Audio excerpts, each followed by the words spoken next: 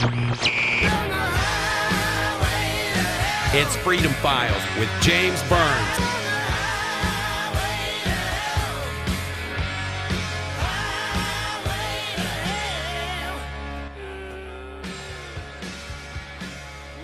Welcome to the Freedom Files podcast for this Wednesday, October 5th, 2011. I am James Burns. Thank you so much for joining us, and we are joined now by Danny Panzella, fellow Ron Paul supporter, activist. His website is truthsquad.tv. Danny, how are you doing? I'm very good, James. Always a pleasure to be with you. I caught you Monday night on Freedom Watch with Judge Napolitano and Jack Hunter. Short segment, but very, very informative. And that's one of the reasons why I'm having you on the podcast. We've been talking great detail the past couple of days on Facebook, going back and forth. And I wanted to get your take on what you've been seeing and witnessing firsthand down at Occupy Wall Street, because you've been down there talking to people, conversing. And what is the pulse? What is the people? What is the makeup down there?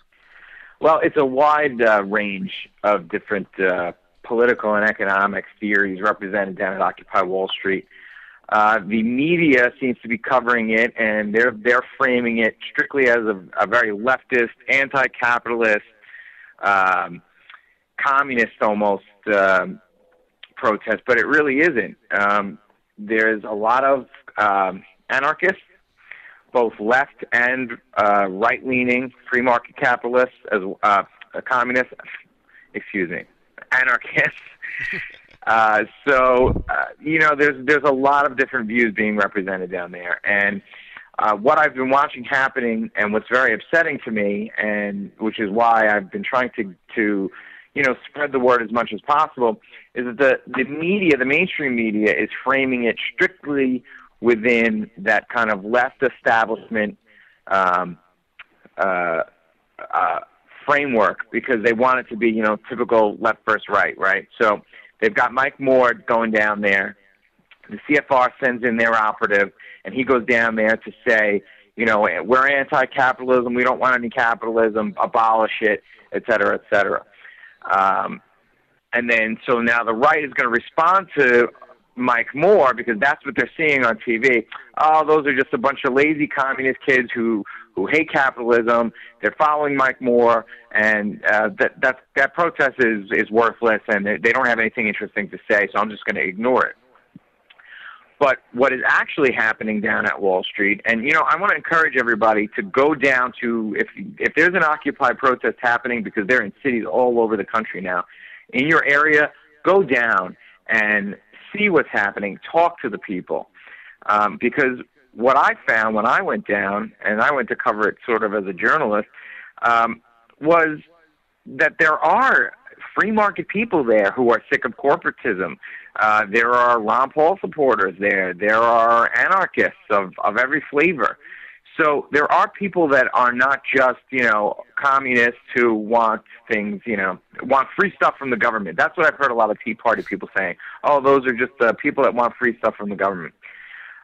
I'd like to clear that up, that misconception up as well, because from the people that I talked to, even the communists who I spoke to down there, the communists are very willing to pay exorbitant amounts of taxes to make sure that the government has enough money to distribute to everybody, to make sure everybody has free health care, free education, and all of these demands. So it's not that they're people who want free stuff from the government, that they're lazy, they don't want to work. Not at all.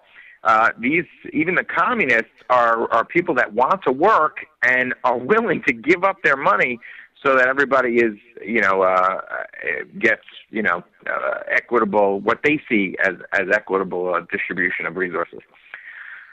So obviously I'm a free market guy. I'm a Ron Paul supporter. I'm a libertarian or an anarcho-capitalist, a voluntarist. So these are all kind of ideologies that I espouse and I subscribe to. So I went down there and I started talking to communists. And I started talking to anarcho-communists and all the people on the left side, and sharing my point of view and sharing how I thought that what I know really, that the free market really is the most fair and equitable way for resources to be distributed, because everybody has an equal chance, and you are rewarded according to your efforts. So the people who are lazy and just want free stuff are not going to get free stuff. The people who cannot work, or the handicapped, or children, the elderly, can be taken care of via free market charity. Which and you know, the common argument I get from the leftists is, well, people are selfish. They're not gonna give to charity. I don't find that to be true. But even if everybody is selfish, wouldn't we at least take care of our families? So if you have at least one capitalist in every, or free market, you know, person in every family unit, then you've got at least one person who's going to work to take care of his immediate family. That should cover most people. And then the few orphans that there are, the small percentage of orphans would be taken care of by charity. You know, I give 10% of my income to charity per year, and I think a lot of people do that. So, what I was really trying to do was spread the ideas of freedom, not just economic freedom, but of liberty in general, because all economic freedom really comes from political and just the ideas of liberty that the founders and Ron Paul have understood, and really these ideas that have resonated in the hearts of men since the beginning of time. You know, these are the principles that have inspired men to fight for their freedom since the beginning of time, or since the beginning of government. As soon as somebody decided to try to oppress and enslave someone else, that spirit of liberty was there to inspire them to fight for that freedom. Well, Danny, there's most definitely been a cycle throughout history of tyranny versus liberty. I mean, it's been going on and on and on. And one thing that I do like about what you and other Ron Paulers and in the Fedders are doing by going down there and actually talking to these people is you're setting forth a conversation, a dialogue, instead of what everyone else is wanting to do, which usually is what happens with the two-party puppet show, this left-right false paradigm, is you have both sides demonizing each other, calling each other names, and all that other BS without even bothering to sit down and talk. And that's what I like about what you're doing and others are doing. You're actually going down there, talking to people, and that's what we need to be doing. Absolutely. And, I want to go back for a minute to Michael Moore. Michael Moore was saying, he was asked, is the Fed an important issue? And he said, no, the Fed's not an important issue. We just need to end capitalism. And that right there is your clue. Because Michael Moore, we all know, he's a capitalist. He doesn't give away the profits from his films and books. As a matter of fact, after he gave a speech down at Occupy Wall Street, he went to a book signing at a bookstore in Lower Manhattan. So here's a guy that's, he's profiting. He's not giving away all of his wealth. At least Roseanne Barr was also down there, and I don't agree with everything she says. She kind of is more of a leftist as well, but she's actually donating all the proceeds from her book to charities and to different causes. So at least she has some consistency in what she believes, even though I disagree with her. But Michael Moore is a CFR member. This guy is a total operative. He's a corporatist or a capitalist, whatever you want to call him, but he pretends to be against capitalism. And really what he's doing is setting up a straw man. He's down there to co-opt that and put his face on it and brand it. And the unions are doing the same thing. We all know that, what unions were a good thing at one point, but they're all corporations now, the unions. So you've got these groups trying to put their stamp, their brand on what's going on Wall Street so that the other groups that disagree, the Tea Party and these other groups, will just reject it. So, Mike Moore goes down there and says, the Fed's not important. The Fed is the most important because the Fed is really what I said on Judge Napolitano last night was it's the noose, it's the leash that the private corporate oligarchs or elite have over our government. They use the Fed as their leash to silence our Congress people or really cut us off from our Congress. And basically that's how they buy it. But, he who has the gold makes the rules. So here they are printing money that they can buy off all these politicians, and then we get our voices disenfranchised. And this is right here, the common issue that Occupy Wall Street has with the Tea Party. Both of them recognize that Congress was not representing them; they're representing elite corporate interests. So the Fed really is that tether that if we cut that root, we can once again have a true representative democracy where our voices are being heard, and it's not just which bank is giving the most money, so they're the ones who are getting represented. So that disconnect that the Occupy Wall Street people really feel, and they're very frustrated with, and they're blaming capitalism, they're blaming the free market, but what they don't realize is, and what I'm down there to tell them is, we don't have a free market. We have a centrally planned economy, and it's planned by the Federal Reserve Bank, whose shareholders are the top corporations that they're railing against. So they've got half the story right.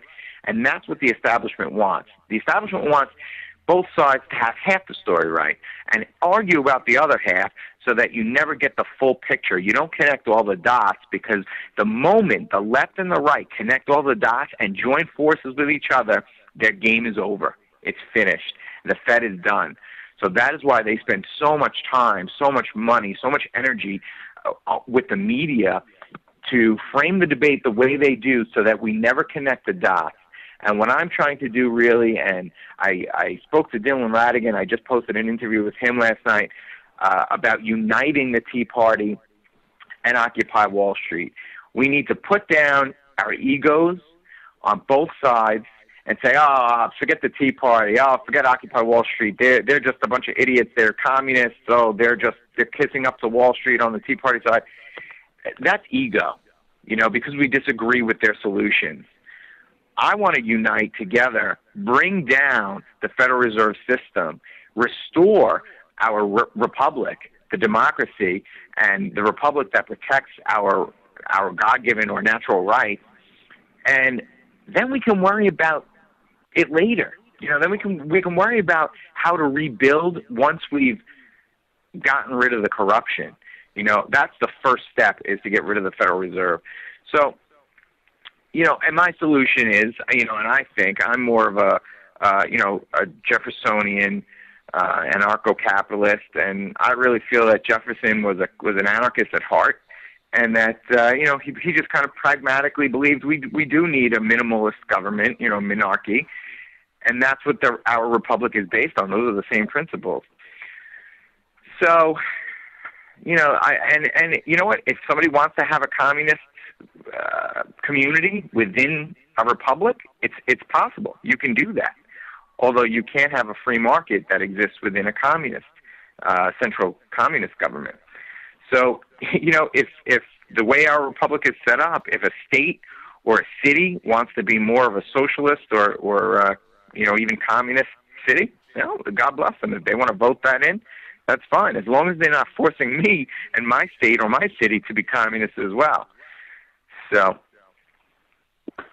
Well, definitely, I agree with you on all those points, and I watched the interview with Dylan Ratigan that you did with him, and, a couple months ago, he really started waking up to all this stuff. Now, there's things that, obviously, I disagree with Dylan Ratigan on, but at the same time, I do see common points throughout this threshold from all sides. People in the Tea Party, people in the Occupy movement, from different spectrums, people are getting angry about some of the same issues. They're waking up to the corruption of our government, to both parties, and they're seeing the powers that be behind the curtains, like, for example, the Federal Reserve, as you mentioned. And while at the same time, at the beginning, the Occupy movement didn't mention anything about the Federal Reserve, it seems like now more and more people are talking about it. I've seen several videos with occupiers marching and chanting "in the Fed," and I've seen several people speaking about "in the Fed" down there, as well as yourself, and I think that is going to become a common theme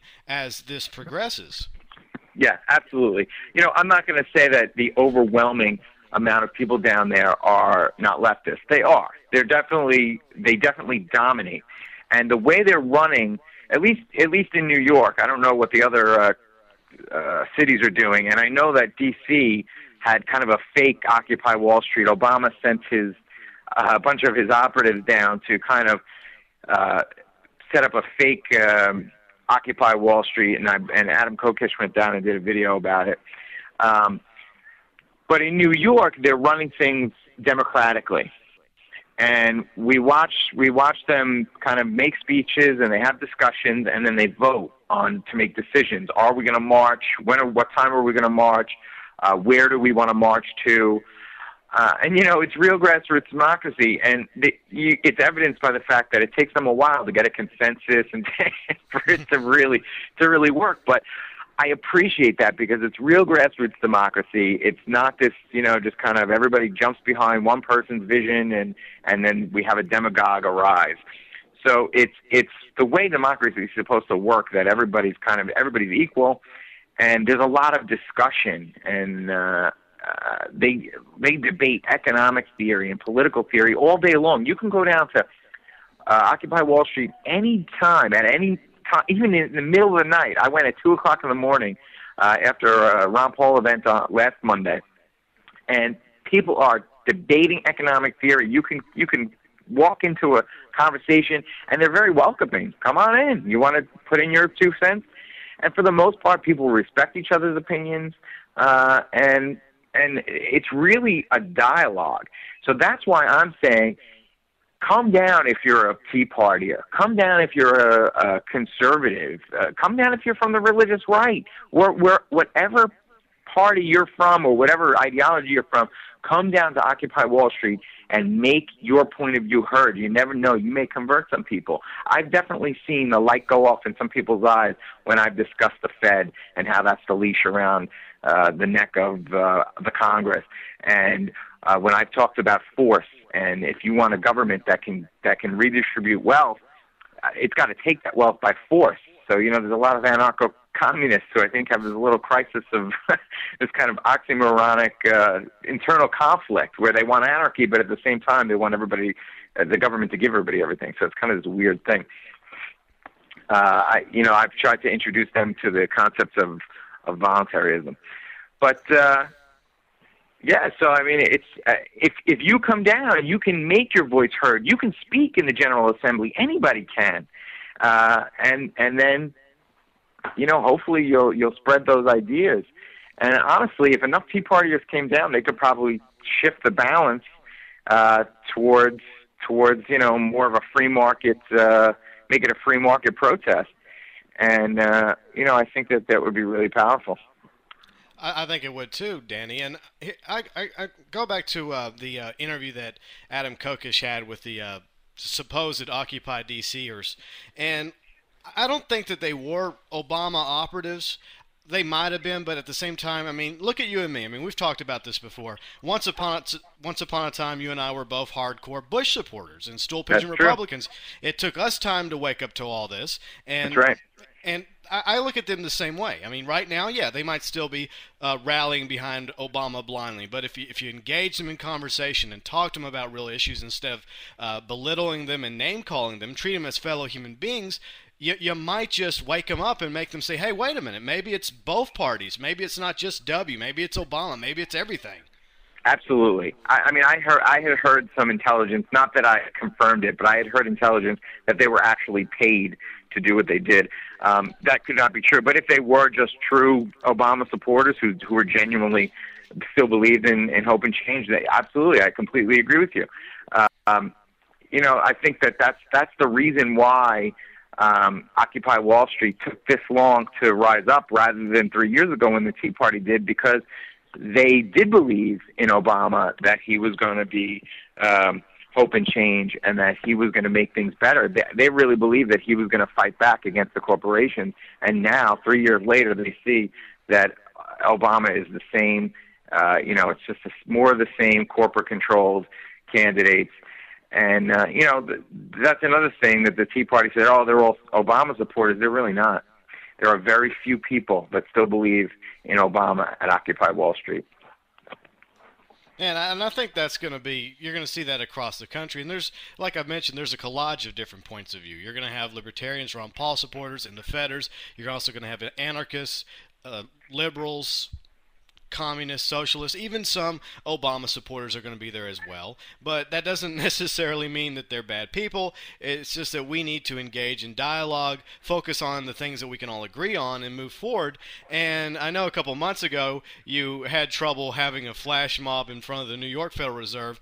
Is there any hope of you getting the Occupy Wall Street people to go and do an Occupy New York Federal Reserve? Yes, absolutely, and that's what we're working on. Before, I just want to make a point about one thing, and then we can get to that. The advice I want to give to people if they do come down to an Occupy protest is before you march in and start preaching Ron Paul or even preaching liberty, what you want to do is listen. Get your finger on the pulse of what's going on in that community. What you're going to find is that this kind of organic little community has sprung up. At Occupy Wall Street, there are people that have kind of appointed themselves janitors. They go around cleaning up after the other people, making sure the park is kept clean, respecting the property. There are people that are in charge of the food. They help distribute the food to everybody that is getting donated. There's people that go out and collect cardboard. People are sleeping on cardboard mats, and there are people that go out into the city to find cardboard that's being used, sent out to be recycled, and they're taking it to use for bedding. So there's this community that has sprung up down there, and you'll find you want to go down there and listen to people and hear and see what they're feeling, feel the frustration that they're feeling. And that's going to give you the clue on how to reach those people, because everybody's different. For some people, like I said before, the anarcho-communists, you can reach them by talking about force and how the government has to use force to be able to redistribute resources. And that's something that will make sense to the anarchist part of them. And you can talk about how the free market is fair and equitable. And that's just one example, but you want to figure out who that person is and how you can reach them. What topic is going to be the topic that puts the light on in their eyes. So with that said, we are working on Derek Brose, who is from Free Thinkers in Houston, and I have been working together along with a bunch of other activists to start Occupy the Fed. The website is occupythefed.net, and what we're doing is on November 22nd, which is generally End the Fed Day, we're rebranding it Occupy the Fed, and we're looking to do at every Fed a protest, an Occupy, and we're hoping that we can get the Occupy Wall Street and the Occupy movements across the country to also join on board. But the idea is to really educate the people at not only at Occupy Wall Street, but whatever media coverage we get, whatever people are in the area, tourists, et cetera, the same thing that I've been doing, about the Federal Reserve and the scam that system is. So we are definitely trying to push it in that direction, while the establishment is trying to co-opt it and push it into that kind of, leftist box where they'll just neutralize them. We're trying to keep them on message, on point, that the Federal Reserve really is the seat of power that we need to overturn. So that website, again, is occupythefed.net. We're setting up Twitter accounts and YouTube accounts that you'll be able to keep track if you're not close to a location and you just want to support and keep in contact. We'll have those things up and running, but you can get all the information at occupythefed.net, and that will link to all the different cities, which we have different activists in different cities kind of leading the charge. I'm heading up the New York City protest, and so that's what we're doing. Well, that sounds very, very positive, Danny, and I agree with you entirely. The entire point of going down and talking to people is not just to talk and open your mouth, but you also got to, at the same time, listen to people. And I think that's part of the problem that we've had for too long now, is that so many people go out and they talk about their point of view, and then when someone else is going to talk, they want to just shove cotton balls in their ear, and we can't do that anymore. We've got to have an actual dialogue. Yeah, it's really so important. And when you see the community down at Occupy Wall Street, it's really a powerful thing. It's very touching to see all these people, and these people are sleeping out in the cold and the rain. You know, the temperature here in New York is between like 50 and 55 at night now. So that's cold to be sleeping outside, especially that it's been raining the past week. It's not very comfortable. And, you know, these people are making personal sacrifices to be there in that park just to make a point. Because occupying that park is not really doing anything in and of itself. It's not like they're blocking Wall Street where they're impeding capitalism in any way. They're there for, it's a symbolic gesture. And that's one of the things I discussed with the judge last night was, you know, well, why aren't you in D.C.? Why isn't the protest in D.C.? Well, because D.C. is not really the problem. D.C. is one of the symptoms of the problem because D.C. is bought and paid for. Wall Street is the symbol. Is the Federal Reserve really, as a part of Wall Street, that's the capstone, that's the eye at the top of the pyramid, right, is the Federal Reserve System, at least in the United States. So that's really, I think it's the most appropriate place for this to be happening. And I really hope it's going to continue. The mayor is getting more and more impatient. The police are getting more and more aggressive. And they're really starting to, you know, I'm sure you heard that 700 people were arrested on Saturday.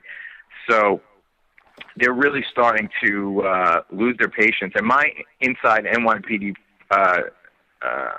sources, I have a lieutenant who's a Ron Paul supporter, and he says that when you see on all these videos, it's the guys in the white shirts, it's the lieutenants and the above, the higher ranking police officers, then you know that those orders are coming from the top. So recently it came out that was it Goldman Sachs or J.P. Morgan? J.P. Morgan. It was J.P. Morgan that donated $4.5 million to one of the NYPD benevolent associations, or maybe it was directly to the department so they could buy equipment.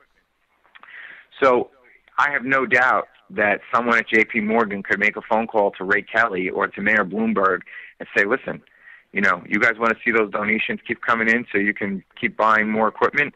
Well, you guys got to shut this protest down. You know, we don't like this. We don't want the Wall Street area blocked. And, you know, the protesters themselves are not blocking the area. They kind of have taken up residence in Zuccotti Park, which is in between Ground Zero and Wall Street. But Wall Street they've put police barricades all through Wall Street, so they've narrowed all the roads down where you can only walk single file. So you've got a single file one direction and single file the other direction. So it's inconvenient for people who are working on Wall Street, and it's annoying that they've got, because they're trying to keep it so that the massive amounts of protesters can't flood into Wall Street and take up residence. So you know, I can imagine one of these guys flies in his helicopter and is annoyed by the fact that he's got to rub elbows with these common folk who are, you know, in this narrow lane. And he calls Bloomberg and says, Bloomberg, shut it down. I just gave you $4.5 million. This has got to stop. So, I mean, you know, this is a little bit of conjecture on my part, but I'm sure we can imagine something like that happening. And unfortunately, you know, I mean, we've seen that happen, though, in the G20 protests and nearly 10 years ago, over 10 years ago, actually, with the WTO protests up in Seattle. Yeah. And I have seen with my own eyes what I felt like based on my evidence, and I highlighted in one of my first videos about the Occupy movement. There were definitely undercovers they addressed as anarchists.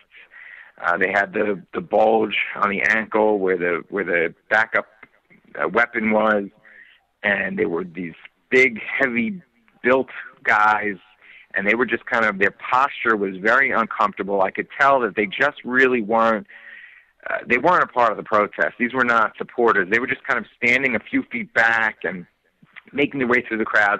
And I have no doubt in my mind that these were undercovers. Luckily, and I was keeping my eye on them, they did not cause any or provocateur or any violence, which I was glad to see. But, you know, after the 700 people got arrested, and as soon as they were released, they all went right back to Wall Street, you know, that they're going to start getting tougher and tougher. And on Staten Island, which is where I live, a person called me. They They work as maintenance in a military base that's on the island. It's not an active military base, but they said that the Army was there training NYPD in crowd control techniques. So I'm wondering when the riot gear is going to come out, when the LRAD weapons are going to come out, and when we're going to start to see some real heavy stuff going on. And I think something is going to have to be provocateur because these really are peaceful protesters. And that's their MO. You saw that happen in, back in WTO at Seattle. It was confirmed that those were provocateur, undercover cops. Back in Pittsburgh, not too long ago, G20. I mean, there were provocateurs there as well. So that's right. I was arrested there. Yeah, you were, and several other, truthers and protesters that were out there, basically journalists, and you think that they would leave the journalists alone, but no, they didn't want anyone out there recording anything. This police state that we now live in, and That's it's right. just sad that you have companies, big giant corporations, banksters like J.P. Morgan, donating millions of dollars of money to the police department, NYPD, basically with strings attached, obviously, when at the same time, my opinion of the police is they're supposed to be paid for by tax dollars, i.e. the citizens. They're supposed to answer to us, not the banksters or corporate elite. Well, the good news about this is that the boys in blue, the lower-ranking officers, really are very sympathetic. You could see, even when they're making arrests, they really don't want to be doing it. They're pretty gentle. They're not really abusive. As a matter of fact, last night, right after I finished my Dylan Radigan interview, a cop approached me. One of the guys I was with had an In the Fed shirt on. He just said, listen, I'm an In the Feder also. And a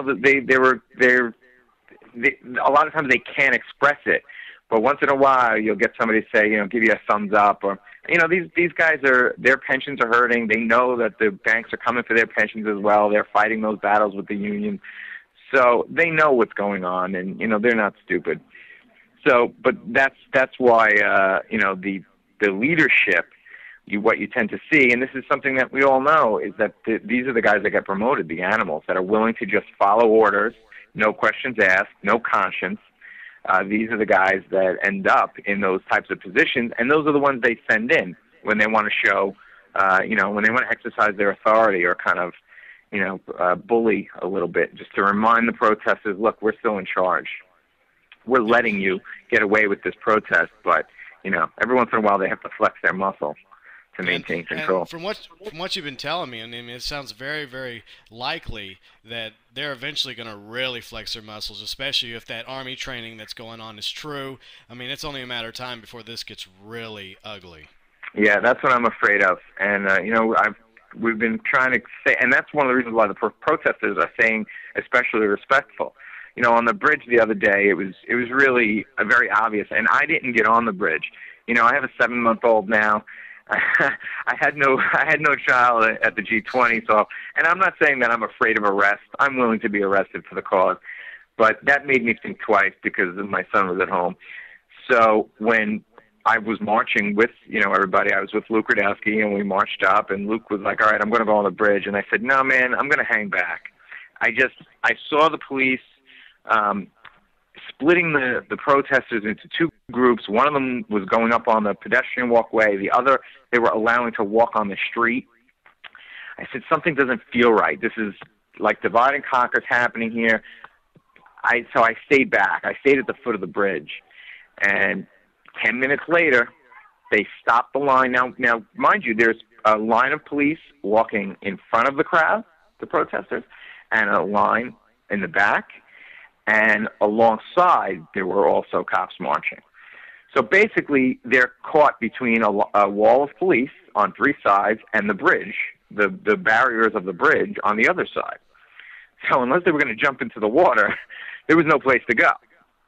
Yeah, they were being herded up the Brooklyn Bridge intentionally by the NYPD.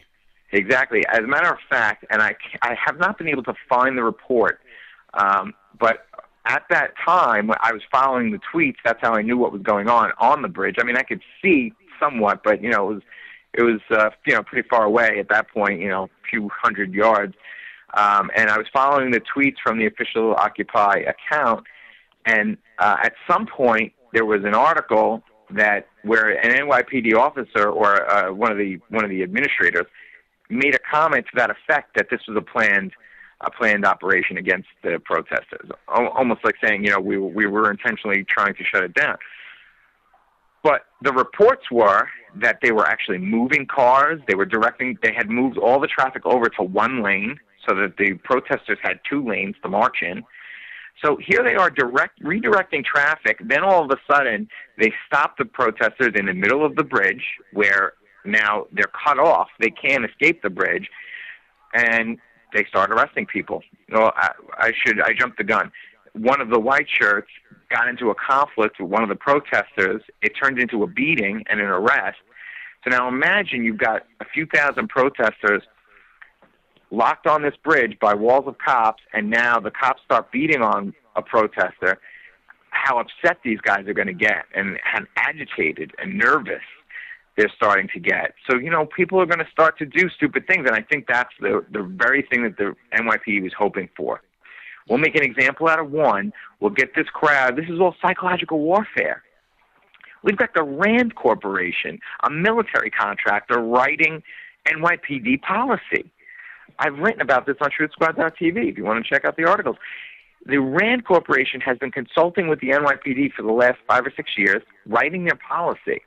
So you've got these psychological warfare tactics being used against these protesters, the very same tactics that are being used in Afghanistan and Iraq. So, it's not just Afghanistan and Iraq, Danny. Look what happened, a month or so ago in England with the protests there. They started out peacefully. Then the Met beat up this 16-year-old girl, and that's what sparked the riots. Right. Yeah. Yeah. So what we see here is the same thing, the same playbook by these guys. That's right. And it's the same playbook they used in Pittsburgh and, going back, and probably the WTO. It's the same MO every time. And that's why it's predictable. That's why I didn't get on the bridge. But, they let some of the people go. Luke was able to get out without getting arrested. He was up on the second tier. They didn't arrest anybody up there. They were just arresting people on the roadway. So... Yeah, and then the NYPD came out today with this video, that they shot showing one of the white shirts, with a megaphone talking about, what if you don't get off the bridge, you're going to be arrested. You can barely hear the guy. He's not yelling like Alex Jones does. He's barely talking with this megaphone. Meanwhile, you have thousands of protesters, obviously, bleeding him out, so you really can't hear him. Like, well, that's not exactly going to help the people get off the bridge. Well, that's propaganda anyway, because they were cut off in the back. They were blocked. They couldn't get off. They couldn't go anywhere. No, of course not. Of course, they wanted to make themselves look good by throwing out that garbage propaganda piece. Oh, well, we tried to get them off the bridge. We warned them. Well, what's unfortunate is that, most people, the Tea Party and most conservatives or even neoliberals are going to look at it and say, yeah, these are just a bunch of commies, and whatever, they're not obeying the cops, and they deserve it. That's all I see is people like on Facebook. They deserved it. They broke the law. No, they were led by the police. They had an escort the whole way. The police don't let them go anywhere without an escort. So. Yeah, and they're so concerned about this law that the Occupy movement supposedly broke. Well, what about the laws that our government leaders have broken? What about the laws that the banksters and the corporate elite have broken? What about those laws? Well, he who has the gold makes the rules. So if you're rich, you can break laws. If you're a hippie who sleeps in a park, you're not allowed to break laws. That's it. Or even if you're a middle class, you can't break the law. That's a nice little double standard, isn't it? Yeah. But I mean, I just hope that, like you mentioned a moment ago, that not all the NYPD are in on this, especially the blue shirts. A lot of them, they're at stake too. Most police officers are in the same hole that we're all in. I hope that they eventually wake up and realize that. But at the same time, we need to get out there and we need to educate more people. And that's what I like about what you're doing and others are doing, going down there in the trenches, talking to these people that, at first may have been not exactly on the same side we are, but in the truth, I see us on the same side. We have just different points of view, just like we have for so long now. That's what right. I see this country about, Danny, is we're supposed to be a melting pot. We're supposed to have different points of view, different philosophies. That's what's supposed to make us great. That's right. That's absolutely right. It's us against the 1%, and that's one of the themes of Occupy Wall Street is that we are the 99%. Well, the Tea Party is the 99%, and Occupy Wall Street is the 99%, and all the people who are still at home on TV and not involved in either one are part of the 99%. We are all part of the 99%. Unless you're, the head of a conglomerate, you're 99%. And the system is designed in a way that we have to oppress each other. We have to be against each other just to be able to feed our families, and that's how they get us. It's divide and conquer. So you've got these blue shirts who are reluctantly following orders, but they're still following orders because they have to, or else they could be suspended, and they've got families to feed just like the rest of us. So there's that decision. Well, should I arrest this protester, or and be able to feed my family, or do I stand on principle and not? And unfortunately, your family win every time. So that's how they get us, by designing the system in that way.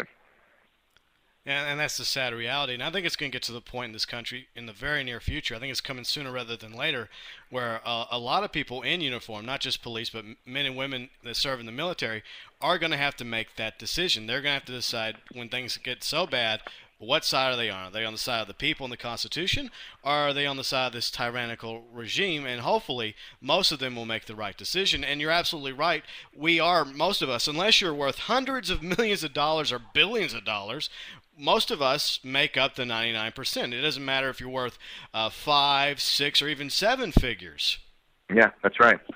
I think that we don't have much to worry about. I think that when the time comes, I don't think most officers are going to fire, or military are going to fire on the American people in a case like this. Arresting a protester who's going to get a ticket and then be released, is one thing. Being asked or being ordered to fire on those protesters is something completely different.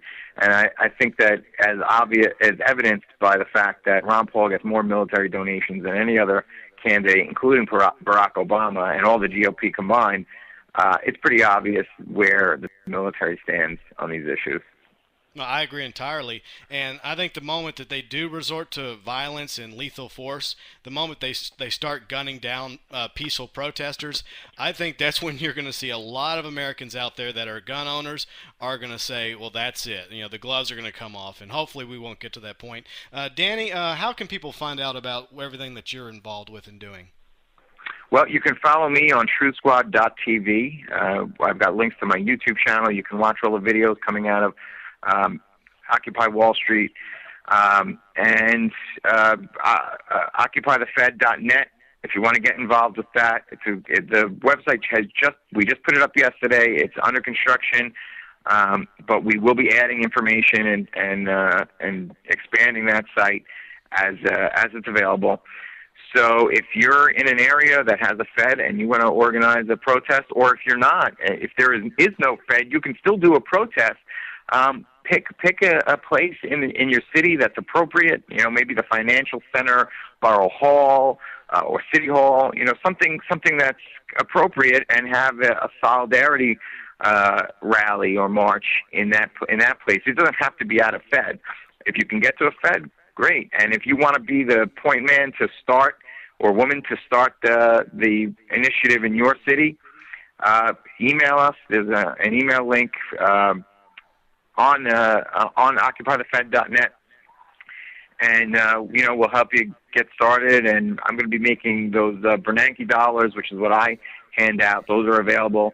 Also, if you want to make a donation, I would really appreciate that. If you go to theeconomiccrisiswasaninside.com, you can make a donation to help me purchase Bernanke dollars. Every dollar that is donated goes directly to the printer to print these up. The goal is for me to get 10,000 of them so that I can hand them out leading up to, at Occupy Wall Street, leading up to November 22nd, and give the rest out there in the city and even beyond. I'd like to make as many of these things as possible. If you haven't seen the Bernanke dollars, you can actually download them and print them yourself, or you can order the high-quality glossy ones from us.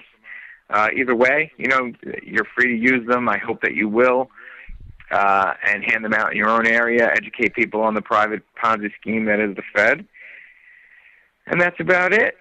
I just hope that everybody can do something. You know, Jordan Page has an awesome song that just really brings me to tears every time I hear it. And the theme of the song is, "What can one man do alone?"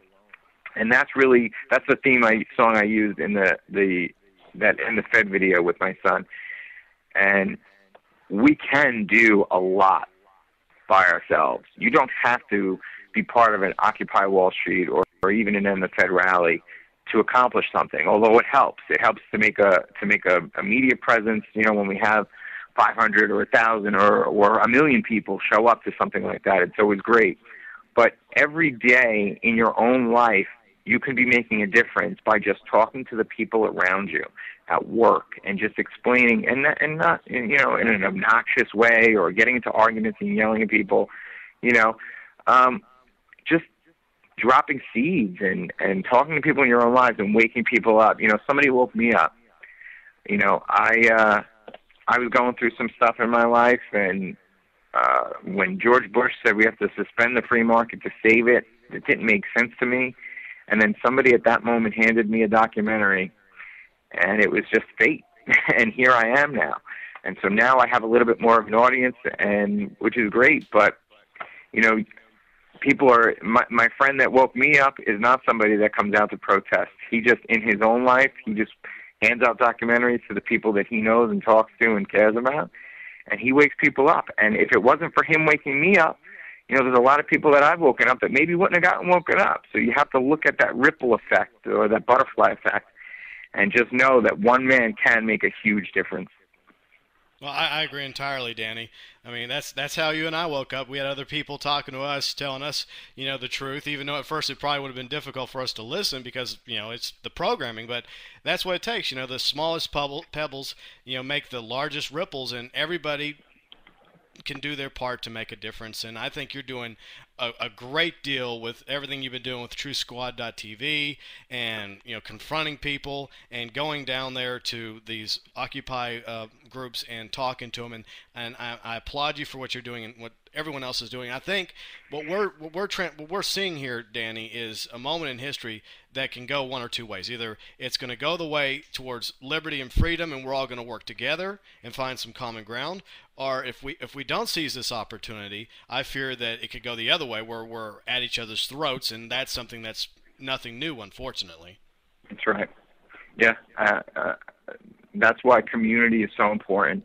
Staying close to the people around you. If you don't know your neighbors, introduce yourself to them. Not just for the reason of waking them up. I mean, you want to wake them up, but we need to have community around us so that we can protect each other, we can have each other's backs. And, you know, community is the way we beat this, because that's what they're trying to do, is break up the communities and divide and conquer. And as long as we stick together, you know, I think it was Benjamin Franklin who said it, if we don't hang together, we're going to hang separately. Exactly. So. Danny, thank you so much for joining me. I will talk to you soon. All right, take care, James. There he goes, Danny Panzella. His website's, once again, TrueSquad.tv, OccupyTheFed.net, and, of course, The Economic Crisis Was an Inside Job.com. Once again, The Economic Crisis Was an Inside Job.com. And our website, freedomfiles.us. So we got a new poll question for you. What do you think about the Occupy movement? Log on to freedomfiles.us and cast your vote. And while you're at freedomfiles.us, you can join us on several social sites. We're linked up at Facebook, rtr.org, youtube.com. We got a YouTube channel, Freedom Files US, so feel free and friend and subscribe to us. And coming up tomorrow on the Freedom Files podcast, we'll be joined, as always, every Thursday by Bob Chapman. The internationalforecaster.com is his website.